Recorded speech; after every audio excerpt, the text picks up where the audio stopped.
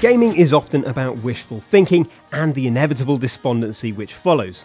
This then is our briefing document for 2015, full of games that we want to see in the coming year of probably disappointment. And if we get to December and this list is all wrong, you have our permission to point and laugh. First up, it's Fallout 4. It's been more than 4 years since the Obsidian developed Fallout New Vegas. During this time we've had leaks and supposed semi-announcements, including whispers about Boston, Massachusetts and tweets from Three Dogs' voice actor. Sadly, virtually all of these have been revealed as hoaxes. A next-gen romp filled with Pip-Boys, mutants and nukes would practically sell itself. Will we see it this year?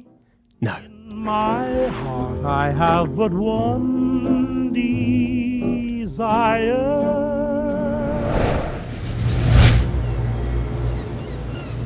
Dishonored 2's existence is either the worst kept secret in gaming or a convincing ruse conceived by dickish gamers. Fact sheets and logos have leaked, all hinting at an imminent reveal, but we've heard nothing from Bethesda. That none of it is true doesn't change the fact that we would kill, stealthily of course, for another chance to possess rats in the stark, steampunk world of Dunwall.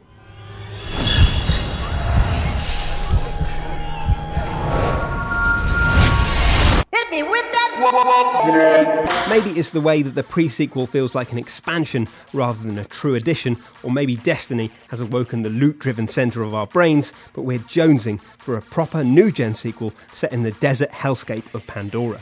Borderlands has always looked phenomenal, but imagine the visual upgrade when we get it running on the latest consoles. More characters, more wacky scenarios, more delicious loot. Borderlands 3 could be something extraordinary.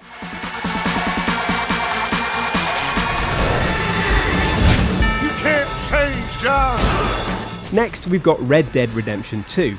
Rockstar wouldn't even have to innovate much to make a new Red Dead worth playing. A new story, new location and better visuals are a given.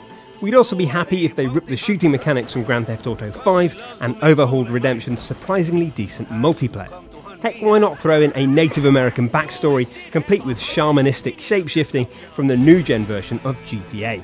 The work's practically done already, except, that it isn't and that we're not getting this. Lying, cheating, degenerate can prosper. The Metroid Pride games aren't just fantastic entries in one of the greatest sci-fi series to grace the medium, they're also some of the finest adventures that you'll ever get the chance to play. Now imagine exploring lush alien planets and fighting Kraid, Ridley and Mother Brain in glorious 1080p at 60 frames per second. Now stop imagining it, because we won't see it this year. A quick breather before we move on to the next one, just to consider the possibility of a remake of Final Fantasy. Oh, it's not happening, is it?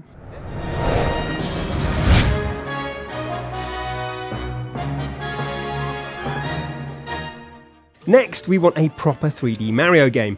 While there's absolutely nothing wrong with Super Mario 3D World, we prefer the full-scale adventure of Super Mario Galaxy 2. If Nintendo is to announce a new Super Mario game in 2015, it needs to be a proper successor to the three-dimensional lineage started by Super Mario 64, with the grand scale of Super Mario Galaxy and the interconnectivity of Super Mario Sunshine.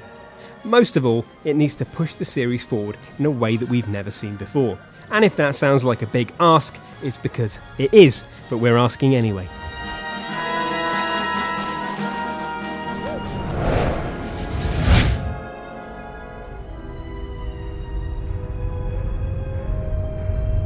The next thing we won't see is a Star Wars space sim. Between the massive crowdfunding success of Star Citizen and the fervour behind other games like Elite Dangerous and No Man's Sky, now is the perfect time to hop back into our X-Wings and take down the Death Star. Is Disney gauging interest in a return to a galaxy far, far away? Probably not, but at least we're getting a new Star Wars Battlefront.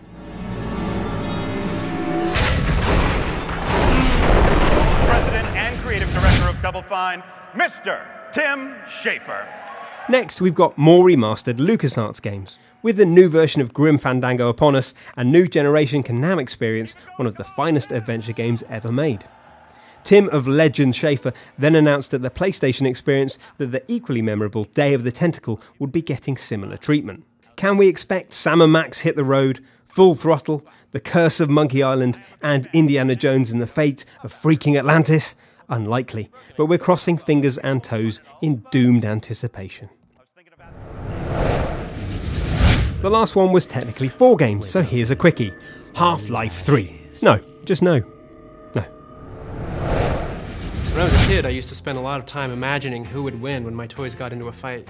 Sometimes. Our next request is for a game that uses Amiibo in a meaningful way. That's not to say that unlocking a new outfit in Mario Kart or watching toys do battle in Super Smash Bros. Isn't cool, it's just not enough of a reason to make us keep buying them. What we need from Nintendo is an excuse to keep spending money which feels more tangible than just virtual cockfighting. There are many different ways to engage these characters in battle.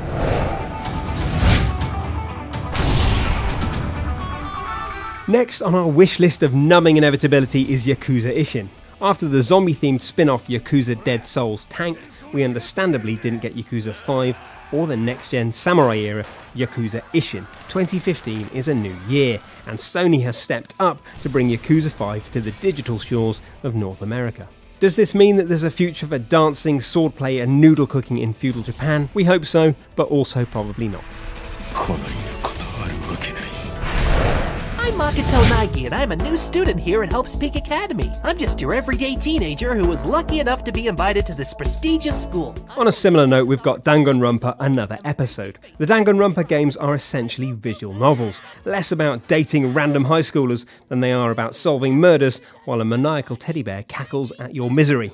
You know, the usual. Japanese gamers have been enjoying the spin-off-ish pre-sequel since September last year, and by all accounts it's just as diabolical as the rest. Will despair-addicted Westerners get to experience it? Despairingly, probably not. Penniless vermin, you're damaging the esteemed ears of Byakuya Togami! And finally, this wouldn't be a list of games that we know we won't see unless it included The Last Guardian. And let's leave it there.